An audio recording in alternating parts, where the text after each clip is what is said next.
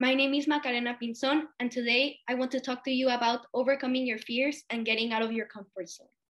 If I ask you, what is your biggest fear? You will most likely have an answer for me. Maybe you're scared of heights, and that's why you don't want to join your family on the roller coaster in Disneyland. Or maybe you're scared to meet new people, making you have a hard time socializing in public spaces. We all have fears. Some are small, some are big, and each affects you differently. As a person who has many fears, believe me, I have a long list that I could share with you. I can tell you I've experienced those kinds of side effects myself. I've always been that girl who loves to socialize, explore, and meet new people. You will probably expect me to be a very self-confident person, but I'm not. Well, at least I wasn't before. When it came to public speaking or being put in the spotlight in front of others, it was a whole different story. My anxiety levels would go really high. I would start shaking, and you could tell by my face that I was either scared or uncomfortable. These symptoms are what prevented me at first to not be able to become successful at dance, debating, and more.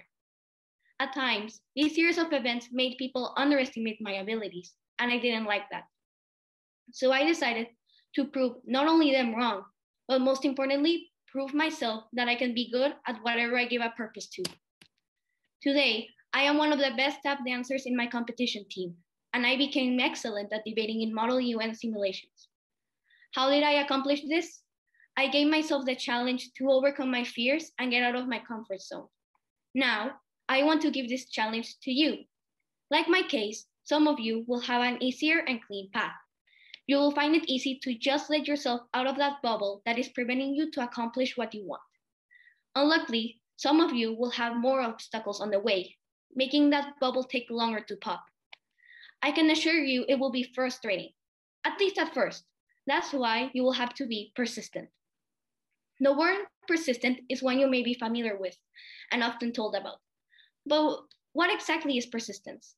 In a short definition, persistent could be described as a person who continues to do something, although it may seem that they can't.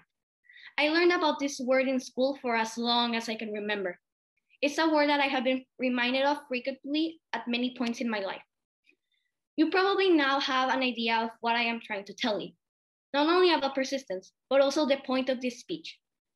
Just before I give this speech an end, I would like to give you only one and final piece of advice. Just one more, I promise. When trying something new, at times you might feel that maybe whatever you're about to give a purpose to is not going to work or won't end up in a positive manner. But just remember this. My dad, whenever I told him, for example, that I wanted to have a tap solo or win an award in MUN, or recently when I told him that I was considering modeling as a career path, he always told me to visualize the moment. Let me give you a better perspective. By visualizing the moment, I'll use one of the past examples I gave. Let's use the dance one, since it's one of the first moments I was given this advice.